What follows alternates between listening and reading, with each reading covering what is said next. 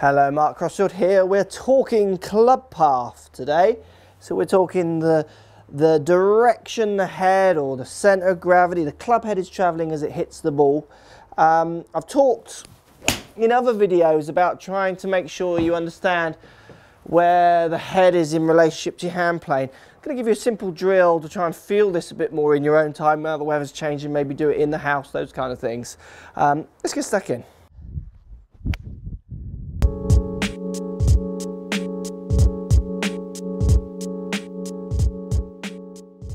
So let's talk club path. Biggest common problem we see in golf, I mean there's many, but one of the biggest ones is what people call the over the top, the swinging to the left, the leftward path of the club as it hits the ball.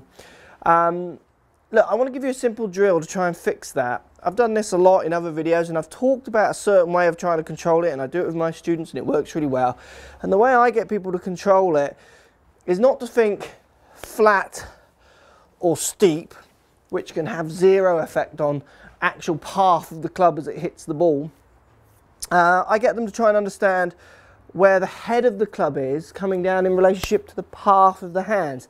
Now look, that sounds really complicated, I know. I'm going to put a link to the video where I explain this a bit more in this video, kind of around this area, to try and help you, so you can go away and watch that one and then come back to this if you're not sure. But for those of you who watch my videos will understand how I've talked about trying to get the head of the club, the CG, underneath the path of your hands to make sure the club is always hitting more out to the ball.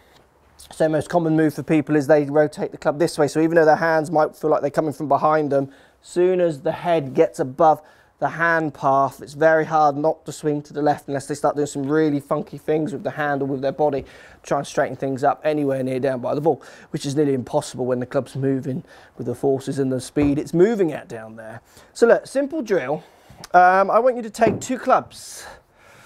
So I've just got two 6 irons here. One's a 7, one's a 6. I'm just going to grab them with my left hand. I'm just grabbing them together. I don't care where the faces are particularly. Right hand's going behind my back, and all I'm going to do is take the clubs up over my right shoulder. Okay, now what I'm going to do up there is I'm going to stop for 2 seconds, 1, 2, and I can feel the club wants to literally just drop behind me. So I feel from here that the club just wants to drop this way. What I'm going to do is I'm going to take the club up to the top, stop for 2 seconds, let the club drop slightly, and then swing it down to where my imaginary ball was. Now, I don't want the clubs hitting the ground, so don't try and hit the mat, don't try and hit a ball. Just hover the clubs, you know, 3-4 inches off the ground. One hand, 2 heavy clubs contacting with the ground. A, the clubs are going to smash together. B, not so good for your arms. So two clubs, hands on, just holding midway down the grips near the bottom. I'm going to take them up to the top. Stop for 2 seconds, I can feel it pulling. It wants to drop that way, and then as it drops, I'm just going to start pulling my hands down. And what happens is the clubs will just flop out. They'll just spin out towards my imaginary ball down at the bottom.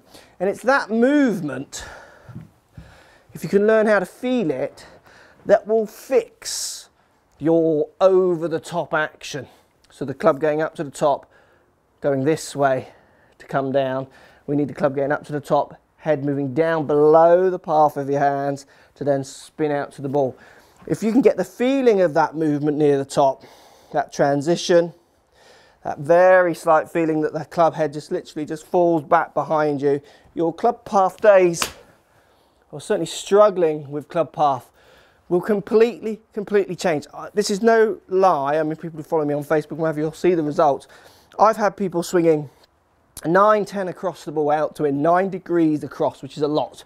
So if you think 0 is straight, plus numbers would be in to out, minus numbers out to in. So what normal people think of slice, kind of, you can pull it, but slice spins, you can even draw it from there. But anyway, slice spin, so left to right is your feeling. So what you don't want to do, hitting across the over the top.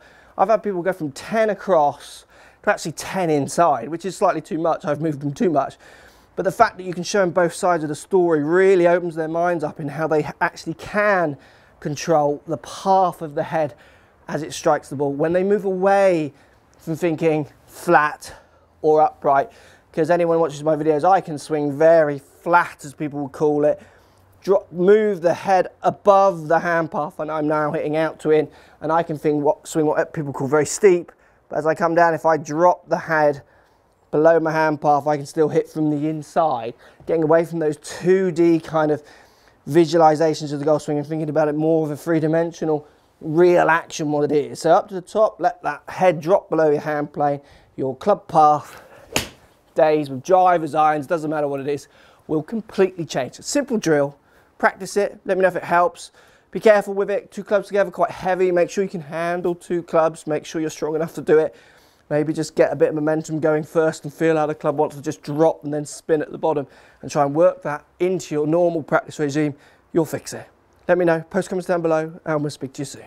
So if you like what's going on here, don't be afraid to subscribe to the channel, also thumbs up the video, post comments, love to hear what you guys got to say. Let's keep it social. The more we talk, the more we share, the easier this game will get for everybody. So if you want to find me on Facebook here, you can find me on Facebook. If you want to tweet me, find me on Twitter here as well. Just follow the links, all in the description. Come and join the show, get active, get involved, get playing some better golf. Thanks for watching.